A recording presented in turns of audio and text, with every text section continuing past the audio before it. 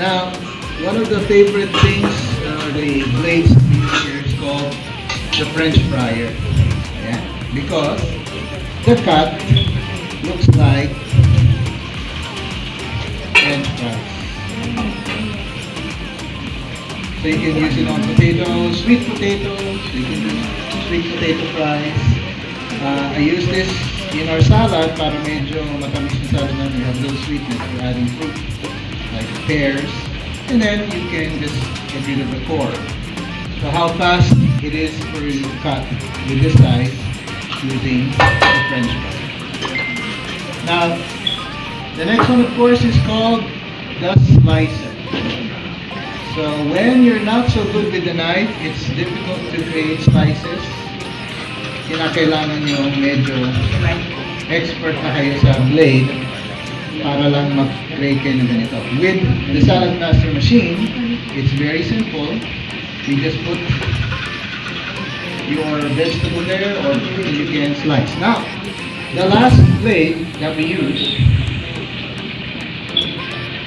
here is called the waffler. It's called the waffler for a specific reason because it also creates slices. However, kung medyo artistic at you want a little bit of decoration on your salad, the slices here, 102 raisins. That's the 102nd. And then of course for dressing, it depends on you what kind of dressing you would prefer. Today we're going to make dressing of mayonnaise, a mixture of mayonnaise and apple cider vinegar. So I'm going to use real mayonnaise. Mayonnaise of your choice. I recommend, of course, whichever mayonnaise you would prefer, or whichever dressing you would prefer. But if you want a quick and natural sort of dressing without the preservatives, use mayonnaise, and then you add a little bit of apple cider vinegar. The apple cider vinegar that acts as an emulsifier, and it adds a little tang to the taste. Plus, may konting asim, may konting tamis. The amount depends on you. The recipe calls for equal parts. Pero my wife prefers not to have it so much with apple cider vinegar. And I usually listen to my wife. And then you can add for sweetness just to balance out a little bit of sugar. Okay. Again, this is up to you. You can use different types of sweeteners. Equal parts should be okay. Yes. We mix. As simple as that. You just mix. And once you get the right consistency that you would like, simply add in dressing. And oops, sorry. And there you have it, your summer salad. Okay. Okay. Thank you so much.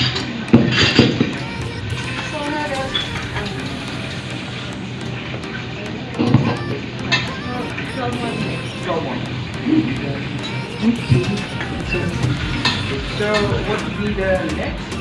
After the salad, so we're not going to continue with the pancit. Okay. So I know that everything is almost done, no? Meron kaming special recipe that we'd like to share it with you.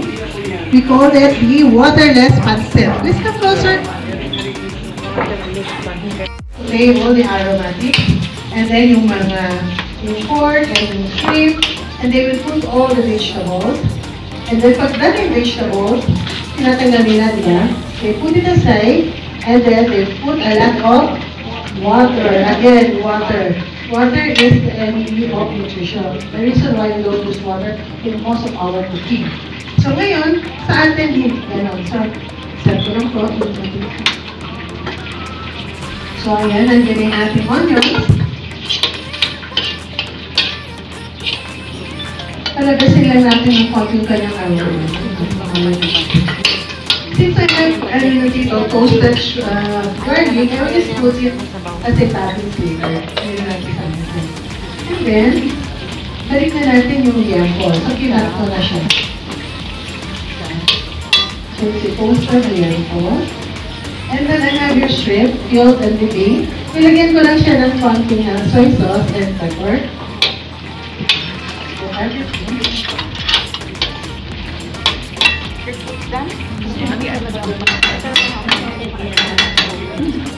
Then we'll just season with another pepper and a little of salt. So if you will notice, wala tayong may additional artificial flavoring. Ang ating pong pancit will put a lot of vegetables. So sino mahilig sa gulay sa pancit? Yes, lahat. Yung iba kasi, when they do the pancit, ang konti-konti ng gulay. Sana dadamihan natin ng gulay. That's what we need to go for pancit. So siguro, gusto na lang para mas matali. Nag-enjoy ba kayo pag yung pancit maraming gulay? Kasi parang naghahanapan kayo ng gulay, hindi ba?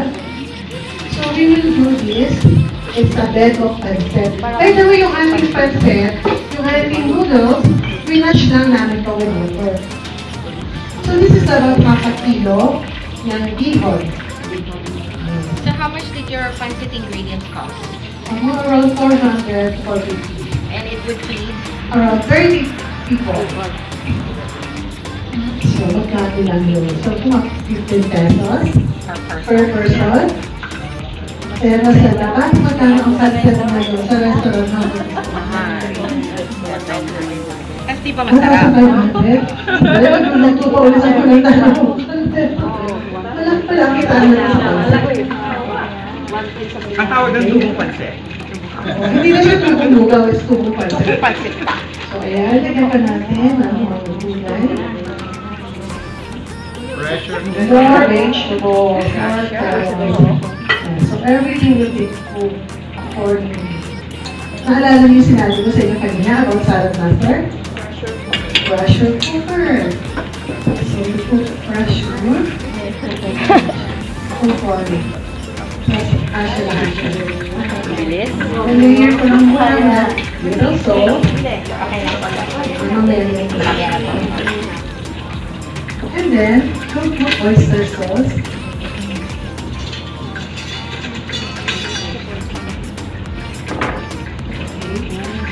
Just once to share your oyster sauce. I-balance it. Kasi may konting sweetness at konting alat. Okay. And then, konting salt. So, to add all. So, wala tayong ginagamit na mga mercury. So, magic syrup yan. Wala tayong mga artificial flavor. Wala yung ato dito. So, anyway, naman po. Sige pa, pile on. Yes. Galing, no? Kasya lahat. Remember, this is pressure cooker. Later, I'll show you. Ano yan? Walang mekos-mekos. Hinihintay ni Ate Des, ano yung imemekos-mekos? Huwag kang mag-alala, Insano. May imemekos-mekos ko yan.